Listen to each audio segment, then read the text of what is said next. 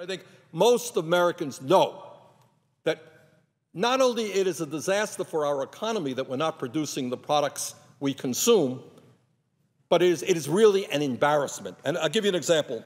Mr. President, last year, the holiday season, I walked into the Smithsonian Museum's very beautiful American History Museum. It's a great museum, and I urge everybody in Washington, come to Washington to visit. I walked into the gift shop of the Smithsonian Museum, owned by the people of America, paid for by the people of America. You know what their gift shop had?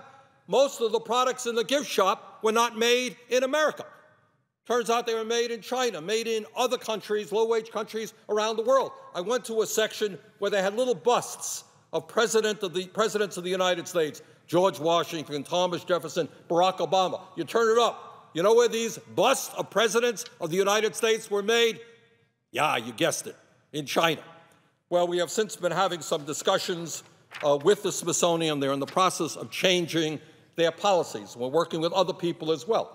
But that's how bad the situation is, that busts of American presidents made in a museum owned by the people of the United States of America, talking about the history and culture of America, are made in China. And that's just one example of how pathetic this whole situation is.